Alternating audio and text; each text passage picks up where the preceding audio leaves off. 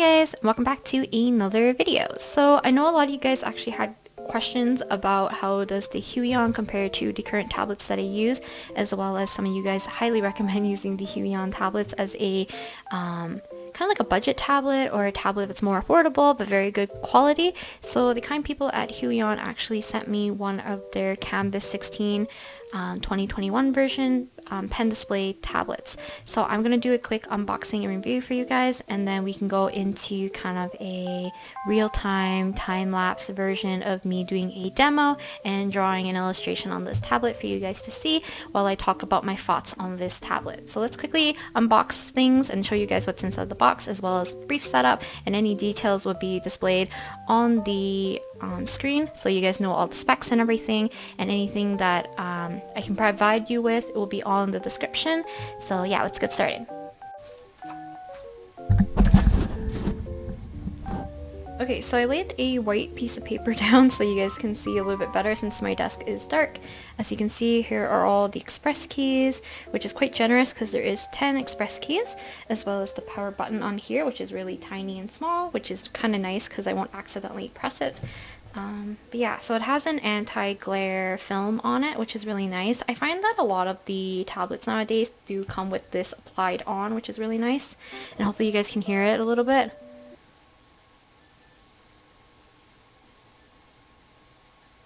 It does have that kind of like matte feeling, but it doesn't have any tooth to it, so it's not anything that will disrupt your work or, you know, kind of gnaw away at your pen.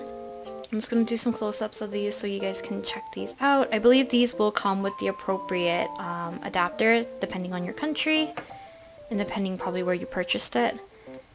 It comes with a bunch of cords, and I believe I read the back of the box and it says that you can actually connect it with your Android device. Okay, so I'm just going to put this into the video somewhere, but I wanted to show you guys what I guess how the tablet works with the phone. So as you can see, I have a Samsung phone. It's the Samsung Galaxy, I believe it's the 20 FE, so it's the fan edition. And as you can see, I can draw on here. I am using Huion Sketch. I believe this is their program that they recommend to use when you're using the mobile version, or if you wanted to draw on your phone. I definitely recommend using this over some other art programs. You can definitely fiddle around, but using Ibis Paint with this tablet and on your phone, it doesn't have pressure sensitivity in there, but this one does, so that's kind of nice. There is a little bit of lag, but if you just slow down to draw, then, you know, this kind of works out really well. There's pressure sensitivity, accuracy is really nice, and it's just a really large screen. As you can see, whatever I draw on here draws on my screen right here, so, you know, it might be something you're interested in. And yeah, I think that's it. We can return back to whatever I was doing in the video normally. So here's the pen. Now, I know a lot of you guys probably know my gripes with pens. I immediately know that I'm gonna like the shape of this pen quite a bit. So as you can see, it's thicker right here, closer to the tip, and it kind of narrows down, like, you know how most pens do. And then it has a nice body to it. It's easy to hold, it's a good size, and I feel like this is very ergonomic. Now I'm going to show you guys a comparison. This is the Wacom Intuos pen. I'm not sure how old this model is. I bought it a couple of years ago, maybe 6-7 years ago, I think. And then this is their model. So this is Huion and this is Wacom. Very similar shape, which is kind of nice because I'm actually more used to this shape. Now, the tablet that I'm currently using is the Gaomon PD2200, I believe, and the shape of the pen is not my favorite. I'm not sure how well you guys can see this. Let me see. Hopefully you guys can see that a little bit better. So the shape of the pens, they're kind of different, so I kind of like having this bulkier like top part of the pen rather than a very like uniform shape. And I believe this is just a wireless pen. There is no need to charge this. Now I love the shape of their pen holder. Also has the nibs on the inside. I'll show you guys a better shot of this, so hopefully you guys can see the nibs. in here, and then it comes with your nib remover. And how you would remove the nib is that you can see this kind of little C-shape almost contraption, and basically you would clamp down on the nib because there's a little groove right here, like a little circle, and you stick it in here. You would pinch the nib and then drag it out. That's how you remove your nibs. Okay, so here, last few things to go over. It came with a user manual, obviously. You have to download the drivers online. Here is a cleaning cloth or a microfiber cloth and the glove that they come with. I'm pretty sure this is pretty standard for all tablets nowadays, so yeah, it's quite nice to have a glove, especially for a screen tablet, just in case your hands do get clammy. I might be using this for the beginning of the video, and then I might take it off later, just because usually when I'm recording videos, I get nervous at the beginning, but then once I'm getting more used to drawing or into the flow of drawing, my hands get less clammy, so I'll definitely use this probably in the beginning. Oh, last thing to show you guys before I forget. This. So this is the stand that it came with. So originally it would look kind of like this. So look kind of like this. You pop it open, and it does have a little lip right here, so you can rest your devices on it. And on the inside, as you can see, there's 2 bars. So 1 bar, which you can make it quite low, like this, which is quite sturdy.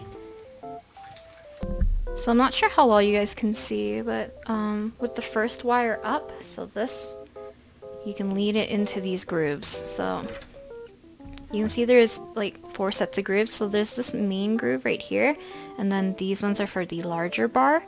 So how you would do this is you would set this bar up like this. And this is kind of like the first angle that you have, which is quite comfortable. It's kind of like the lowest angle I would recommend probably drawing on your tablet before you start craning your neck over your drawing. And then next you would use the larger bars, and you can get more of a steep angle. I'm not sure how well you guys can see this. Like this, oops, sorry, like this, and then, so I'll quickly do general setup off screen, come back when I have an appropriate setup, and then we can get right into settings. I'll download the drivers, we'll fiddle with the settings, and then we can start to draw. So I'll be drawing in Tool Sai today as usual.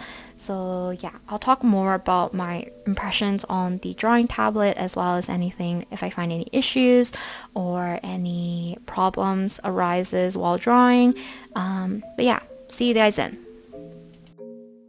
Okay, so hopefully you guys can see the tablet itself. As you can see right here, you have the little express keys all down here. I am going to take time and kind of calibrate these. I usually don't use these, but I would use these over a lot of other tablets' express keys. It just feels really natural and really nice to I guess like press and hold. I don't know if it's because of the shape of the tablet, but I would use these over some other express keys from other tablets in the past. And as you can see, they generously give you basically 10 customizable express keys.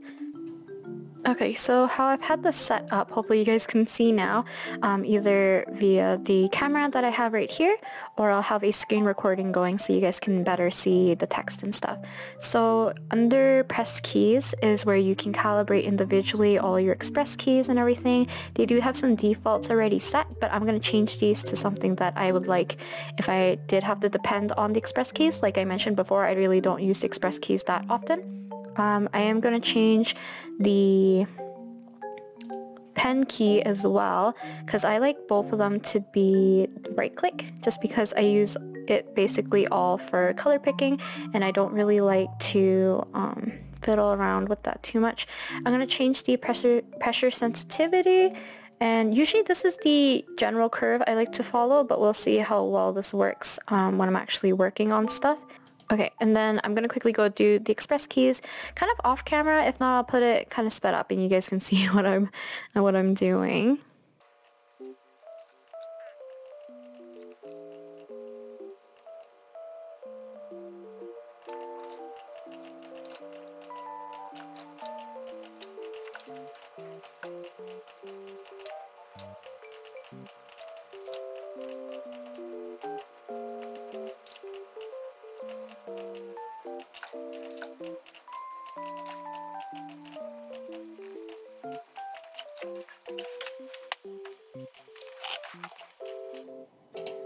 Okay, hopefully this works. I have the express key, so I have the bottom express key to print screen. So as you can see, that worked really well and right away. But yeah, so as you can see,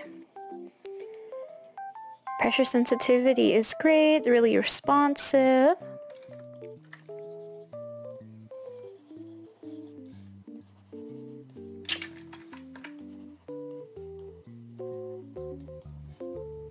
The stand is really sturdy, which is really nice too, and the angle is perfect for how I like to work. And as you can see after calibrating it, this is really accurate to where my pen is. The pen is easy to grip and it's a good weight, so it definitely feels nice to work on. So I'll quickly go and plan an illustration for you guys, and we can talk about my kind of impressions on the tablet a little bit more in depth during the speed paint portion or time-lapse portion. So how I usually like to do this is that I'll be doing most of the drawing in time-lapse with a little bit of snippets in real time while I do a voiceover and talk about my thoughts and feelings about this product, as well as a little bit about the process or what I am drawing. So I'll see you guys then. Okay, so sorry for the different fluctuation in terms of mic quality. I swear I fixed the mic, but I guess it's still not fixed. But let's talk about my overall impression on the Huion tablet. So overall, it's very, very good. I find it very much like beginner friendly, and it's a really good size, especially I don't find it too small or too large to work on. So my current tablet that I am using is definitely on the larger side, and I feel like it's still good for like multitasking or having multiple views open in Paint Tool Sai, or having the navigator like quite large. But I feel like the Huion Kamvas 16 is still a good size to use. It's very comfortable and very easy to get your hand moving around the whole canvas, and I feel like it's big enough for you to view your drawing at a good scale. So yeah, and not only that, it's like on par with a lot of like laptop screen sizes. It is a little bit larger than a laptop screen for what I've found, but for the most part, it's pretty comfortable to use. The pen I really like. It's very comfortable to hold in your hand, and just it's like a nice weight to it as well. Another thing I didn't really talk about is portability. So the Huion tablet, because there's not a stand attached to the back of it, is severely, not severely, that makes it sound bad, it's super duper lightweight. So I feel like if you have like a tote bag or something, or like just a larger backpack, you can definitely carry this around with you, and it's not heavy at all. And the stand is also very lightweight, so it makes it very portable, and the cable management is very simple. So it has basically the one cable into the Huion tablet, as well as the 3-in-1 that goes to your power cord, your HDMI, and your USB that will go into your laptop. So yeah, that's kind of a plus. I feel like some other tablets do have like kind of too many loose cords. I know like the current tablet that I'm using has a little bit too many cords in places, so you just have to bundle them up to make sure that things don't get in the way. But I find the cable management for Huion was a lot easier. Yeah, so no gripes about that. Pretty much I had no gripes about the whole Huion experience while using the tablet. I did have a little bit of issues finding the appropriate driver. So some drivers didn't work with my tablet, even though it said that was the one I should download. And after a bit of trial and error, I was able to find the right one that would allow my device to connect properly. And yeah, so I feel like Huion, for the price and for the quality, it's very, very, very good. Definitely something that you guys should look into if you're looking to get a tablet. I definitely do recommend that if this is your first time just drawing like digitally on a tablet, I don't recommend going straight into screen tablets per se, unless it's within your budget. But Huion does have a variety of other tablets available that are also screenless, so you can definitely check them out for that. As well as I believe they have a larger and a smaller version of the Kamvas, which is, I believe it's the 13, and they might have a 22-inch one as well. So there's definitely more options for you guys to look into. And I just want you guys to make sure that you do your research on products that you might be interested in, and just not like follow reviews 100% because my preferences might be different for your preferences, or like what I'm looking for might be different for what you're looking for. So definitely do your research to make sure that your tablet will be more of a better match for you rather than a better match for someone else that you've seen online. So talking about the drawing itself, I tried my best to leave in some real-time footage with a little bit of the sound. Like I said, I was trying to fiddle with the mic so that the mic sounds would be better, but I'm not too sure. Now the mic sounds like it's like muffled and sometimes staticky, so it's kind of hit or miss. I did change the different ports for my mic and I think it's better, but I don't know, you guys can tell me a bit later. I feel like the audio at the beginning was a lot better. I'm not too sure about the voiceover stuff. They just sound more muffled at this point, so I have to do a little bit more fiddling. In terms of the drawing itself, I am drawing my OC Masaki as usual. I find it funny because a lot of you guys think his name is Misaki, which isn't the case. It's Masaki with an A, not an I. But yeah, so I decided to draw him in kind of like this humongous rose bush thing. I've seen photos of this before, kind of like a flower wall. It's like covered in leaves and like little flowers poking through and people posing in front of it. And I really like that. I believe there's like, I think it's Date or might have been Joshua or June, one of them, were in front of this flower wall and they took photos. I think it is Date probably, but it kind of reminded me of that, so I decided to do Masaki, kind of this simple pose with flowers. I really want it to be more of a darker composition, darker scene, I guess. The composition is very simple. It's just him in the center covered with flowers basically, or surrounded with flowers, so it's nothing too special. But for color palette, I decided to go with something a little bit more darker and a little bit cooler, which is a little bit different from what I usually do. I usually like doing a little bit more brighter and warmer pieces. So yeah, this was a little bit of a struggle for me in terms of the amount of detail in the background. It was very fun to paint Masaki for the most part. And fairly easy. I think the hair went by really quickly and his clothing was very fun to do, especially his arm that he has up. I really like doing the clothing folds near like the crook of his elbow. That was very fun. Ooh, I should delete those scenes.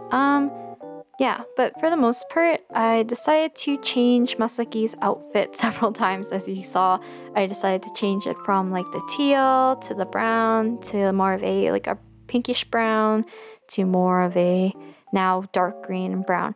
So I was kind of figuring out a different color scheme for Masaki to fit better with this color scheme. So if you guys know, Masaki usually wears kind of like a teal turquoisey shirt, sweater, a turtleneck sweater, and because of that he would have been a little bit too bright for this particular piece, as well as that it would have been too close to the background color if I wanted to make it darker.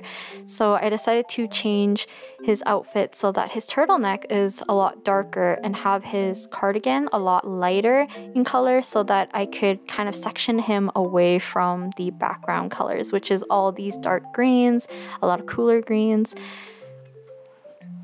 Now, looking back at the footage right now, I can see that these flowers look a little bit dull. So that was another thing I forgot to talk about for the Huion tablet. So for the most part, the Huion tablet's colors are quite accurate as long as you calibrate them.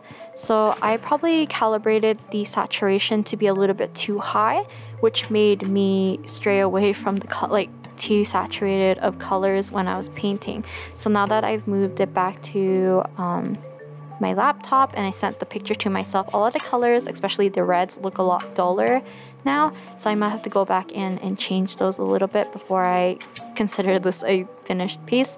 But yeah, make sure to correct your colors beforehand or while you're working so that you can fix stuff up before you finish the whole piece. Just try to match it to your most used devices, such as like your laptop or your phones or any other digital device where you view your digital art. I should have matched it closer with my phone instead of my laptop. So after I switched to a new laptop, the colors on the new laptop are definitely a little bit more saturated and a little bit more like light blue. Has like that light blue light instead of like a warmer light coming from the screen, like my old laptop, so things become more saturated, and I matched the Huion to my laptop instead, so that's why a lot of these colors look a little less saturated, which I'm not too mad about. I think it worked in my favor in terms of his sweater and his outfit, and then the background, it was okay. It's just, for me, it's just the reds that were a little bit too dull, and I didn't realize it, so yeah. In terms of flowers, so I believe you guys saw me write a bit of text on the screen itself saying that like I was looking for references for the flowers, or like I didn't know how to approach the flowers. So for this particular piece, I did look up references to find the flowers I wanted to use for the piece, which in this case is kind of like roses, like red roses in the back, which I thought would have been a nice color combination with the dark greens that lean towards like the cooler side. And then I decided to use these really light yellowy white flowers for surrounding with Masaki. I just like having a contrast of different flowers, and my initial intention with this piece was going to be a lot darker in terms of colors, and then having these flowers almost like glow and pop out from within his outfit, just to make it stand out a bit more. But I thought the concept didn't really fit, and I kind of changed the color scheme a little bit when I first laid down the greens, so kind of threw that idea out of the window. And then I decided to not use my references. So for the white flowers, like the white creamish flowers, I did use a reference when I did the sketch, just so I know what initial forms look like, and then I just hopefully store that knowledge into my brain and kind of just doodled the flowers afterwards without looking at the reference, which is causing a problem for me. And for the roses, I didn't use a reference. Now, I said I was looking for a reference for the roses, but none of them looked like how I wanted them to be drawn. And I think if I took more time, I would have found more references that I liked. But usually how I approach flowers is that especially if I'm drawing flowers I'm not used to, I will find references. I will do a few of those flowers using the references, and once I'm comfortable with the form, I kind of just put the reference away, and then I start to draw what I know about the flower now, and then that will help me learn how to draw them at different angles and stuff, and make my composition a little bit more cohesive in the end, instead of just following strictly from a reference. Because if you're following strictly from the reference, it's hard to find certain angles and stuff. Now, the downfall for me was that I didn't use a reference at all for the roses, which kind of makes them vaguely plasticky almost. At least I find them plasticky, because I didn't know where to place the values or how to render the petals in a way that made them look more delicate rather than really shiny and plasticky and looking really fake looking. I know a lot of people are okay with my flowers looking like this. I personally don't. I think the flowers, like the white creamish flowers, looked a lot better. They look a little bit softer, but that's also because the petals aren't like flowing outwards.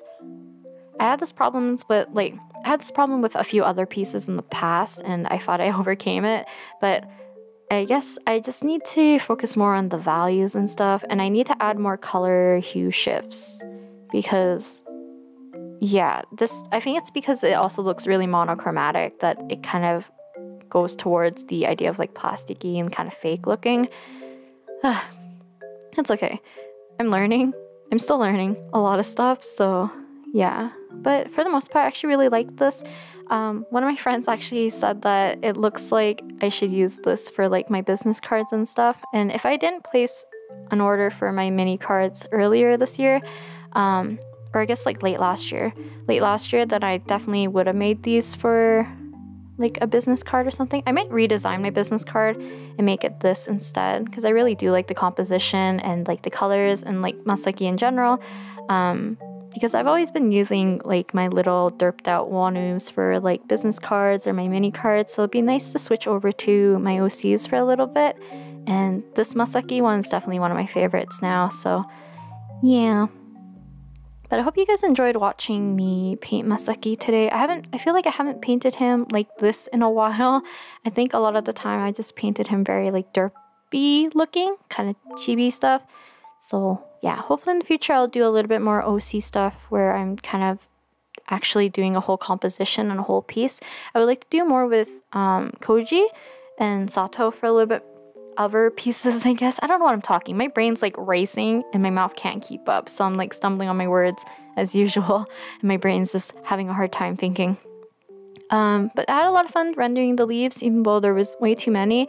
I could have got away with making a lot of these leaves more vague looking. I feel like I rendered almost every leaf the same amount of, how to explain? I rendered them to the same quality, I guess, which is bad because your eyes have nowhere to rest on this piece, which is bad, but backgrounds are like my weak spot, which is why I'm doing the Wonu zine. I'm trying to force myself to paint backgrounds and stuff and figure that out so I can be more comfortable in the future. So that's still something I'm also learning quite a bit while doing the zine stuff. I don't know why I still have my iTunes mini player open. I decided to switch over and listen to Stephanie Sue's kind of mukbang and her telling about crime stories and stuff. So yeah, but for the most part I was listening to 17 the entire time. But I hope you guys enjoyed watching me draw Masaki today, and yeah, hope you guys just enjoyed the video. Even if you weren't interested in the Huion review, hopefully you watched the speed paint portion, and I'll talk to you guys next time with another video. Bye!